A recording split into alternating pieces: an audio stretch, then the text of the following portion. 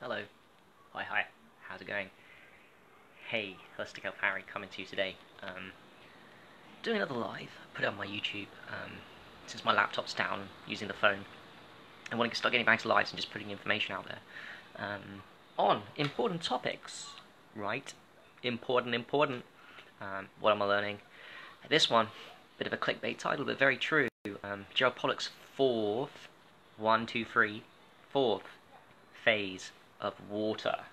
You know, I made a post a few days ago that I got this book. I ordered it. It's really expensive actually in the UK. It costs £23. It's expensive for a book.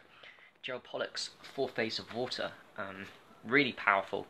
I knew about it because I'd watched a lot of his videos. Gerald Pollocks, a fucking legend. Hi, Carlos. He's a fucking legend, this guy. And I wanted to dive in deeper on Fourth Phase of Water, what's going on, and talk a little bit about it and what I'm learning from it. I already know a lot of stuff on it, but it's reconfirming what I know, so I thought I'd share so far. And, of course, how that ties into urine, specifically aged urine, which, kind of ego talking here, figured out that actually the main power mechanism behind aging urine, fermentation of urine, why it grows in power is because it becomes Gerald Pollocks' Fourth Phase of Water. That is what aged urine is. It structures itself by itself and maintains its structure, doesn't lose it. So it becomes a permanent Fourth Phase of Water that grows in power. There's no limit.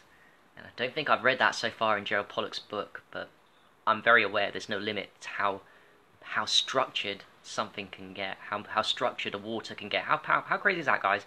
There's no limit to how structured something can get. I think a lot of waters can lose their structure. I think they can, but something about aged urine, maybe the alkalinity, it means it maintains its structure, whilst it keeps growing every day. As it gets older, it gets more powerful. We know this in the aged urine community. Every day that it grows. Every day that it gets older, it gets more stronger, and it gets more structured, which is fucking crazy.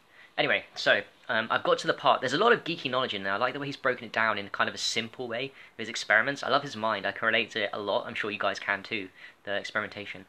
But I got to the part of where he's discovering what does structure water, and how it was an accident in his lab that brought about the discovery of easy water, we call it exclusion zone water, of which aged urine is the ultimate fucking exclusion zone water. Exciting. If you're into urine therapy, very cool. If you're not, you can still learn a lot. You can structure water too. So yeah, he found out the light. Here's the exciting part. All frequencies of sunlight structure water. Very cool. So this is why solarization comes into it. This is why in the water communities you may have heard people talk about solarization of tea, solarization of food, because food's got water in it, right? Fruits get solarized by sunlight. Have you heard about fruits having structured water in it? Why? Sunlight. Yep.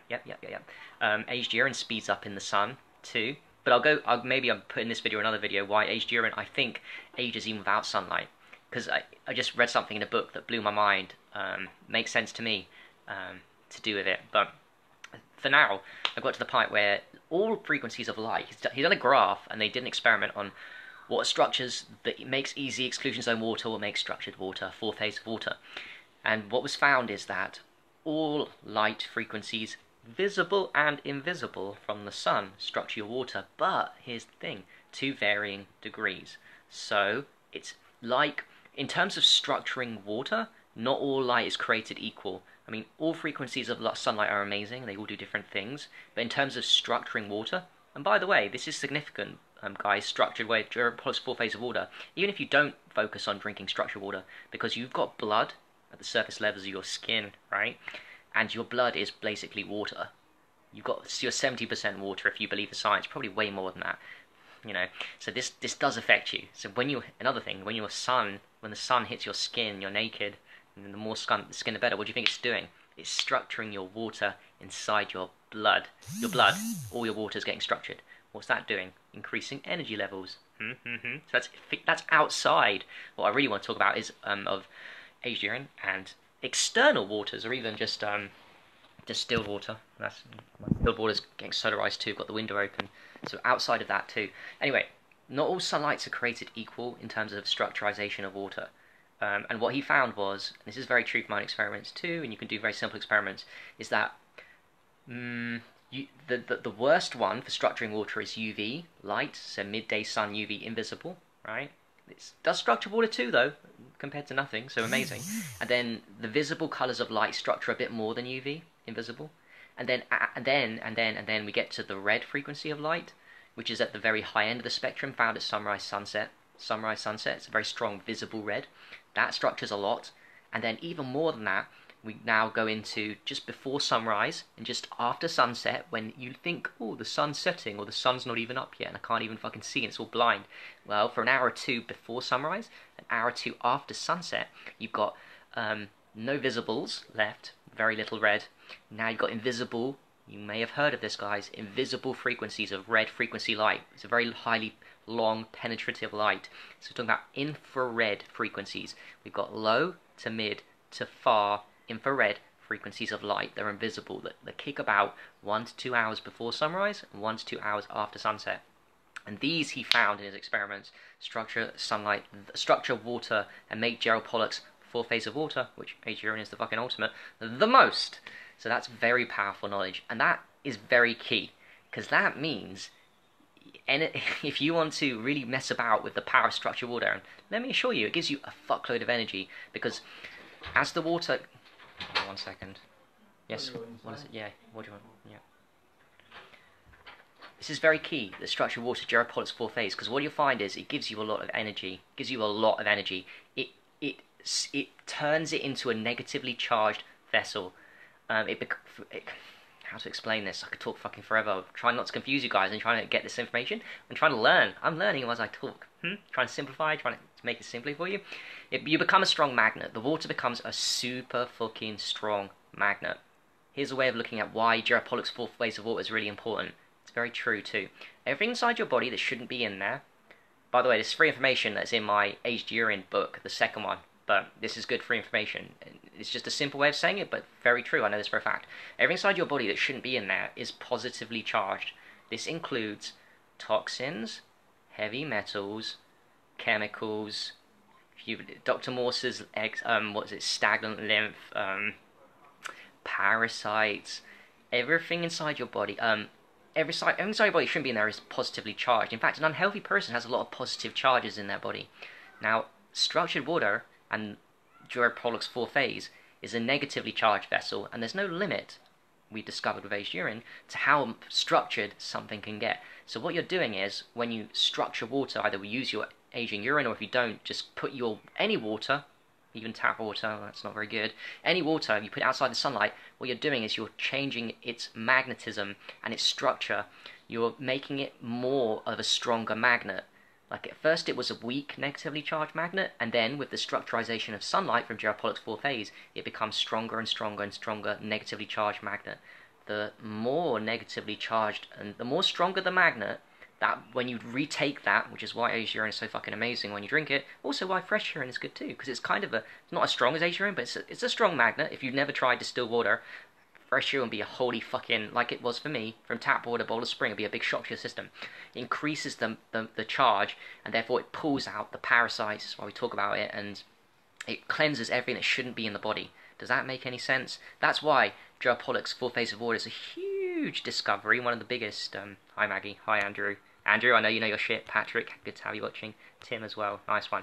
It's a huge power to the 4 phase of water and its focus. The more structured your water becomes, the more powerfully it cleanses your body when you retake it in. This is why it's a key discovery. To me, it's one of the biggest discoveries ever. Like, Gerald Pollocks made it famous, but he admits in his book there was others that had discovered it in the 60s that just didn't get famous from it. So he's very humble. What a humble man. What a humble man. Less so than me. I'm like, I made discovery aged urine is super structured water. Even though I haven't. I've just heard about it from someone on Facebook and resonated it, and I took that message on and wrote a book on it, which is true. I'm right, by the way, but I didn't find it or discover it at all. But nor did Gerald Pollocks. Good for him. But that's not what matters. What matters is the parts that I'm reading, that structured water is, look, water for me is not about minerals and nutrients. That's okay if you put them in. Water is a solvent. It's there to cleanse the body, right? It's there to go, once you drink it, whether it be aged urine, distilled water, reverse osmosis, Berkeley, whatever you do, it's once you drink it, the mission of the water is there to cleanse the pipes, to purify the pipes from the positively charged crap, which I said earlier shouldn't be in there, whether it be heavy metals, toxins, from the crap we've eaten, from the bad air we're breathing. These things get trapped in the body. Yeah, bad air, stagnation, arthritis, osteoporosis, all that kind of crap. So the purpose of water is to go in there and cleanse, detox, and pull it out. How does it do that? To become a strong magnet. How does it become a strong magnet? When you focus on Gerald Pollocks' fourth phase of water. How do you focus on that shit? Sunlight, solarization, any less UVB, midday sun's okay. It's mainly the visible frequencies, but especially around sunrise and sunset. And either to go not just around sunrise, sunset, especially to 1 to 2 hours, starting 1 to 2 hours before sunrise time official for you, 1 to 2 hours after sunset time. Those are magic. And also try and get in to solarize your water and your aged urine too. At 1 hour to 2 hours before, after sunrise, 1 hour, 2 hours before sunset. Particularly the magic though is in the infrared frequencies of light. That's key information. Absolutely fucking key information. Infrared is amazing. You know what you can do, guys, too? You can buy an infrared light machine. You can also buy the ones with visible red and infrared, because visible red also structures water, and you can use your light machine and structure the water that way too, if you don't fancy putting it out in the sun. You know, there's so many things we can do. How great is that? But it's a fucking huge discovery. Let me tell you, water is all about energy and detoxification. It's about the magnet and becoming more structured so it can pull shit out, and it gives you more energy. The first thing you'll notice when you start messing about with Gerald Pollocks' full phase of water and leaving your water outside at key times of sunrise, sunset, or any time, or especially the whole day, because then you've got every single frequency of light going on. How crazy is that? One thing you'll notice, not only does it detox you, the breath slows down. Big time. From first gulp, intake consciousness shifts like a lot. This is why aged urine works, by the way. Everyone bangs on about how powerful aged urine. Cool, you don't like aged urine, it's cool. It's fine. It's not for you. You can do it with other waters. Fine. But just understand that's why the breath slows down a lot with structured water, Gerald Pollocks. Consciousness shifts, detox goes in, and then energy kicks in. It's all about energy. Your energy goes up, man. Like, really does. Especially when you put in a lot of work like us, and we've done the detoxification, sickness phase, and we've got the shit out, and then we can start playing around with energies and stuff. So it's a very exciting discovery. It's very huge. And I'm so fucking glad whoever was that random person on Facebook, way back when, I can't even remember when now, 4 or 5 months ago, that made me connect the dots between aged urine and Gerald Pollocks' full phase of water. Because, by the way, guys, I know I'm fucking right. How do I know? Because when you solarize just plain old distilled water, I made a video on this is probably good information too. When you solarize and magnetize, there's a magnet under that too. When you magnetize and solarize plain old distilled water, or any water, right? That's why spring water is really cool too, in a way. Yeah, from a spring, because it's just out in the sunlight 24/7. What does sunlight do? We know infrareds and all frequencies light structures it. Spring water is structured water, super uber structured water in a way too. What does it do? What's it?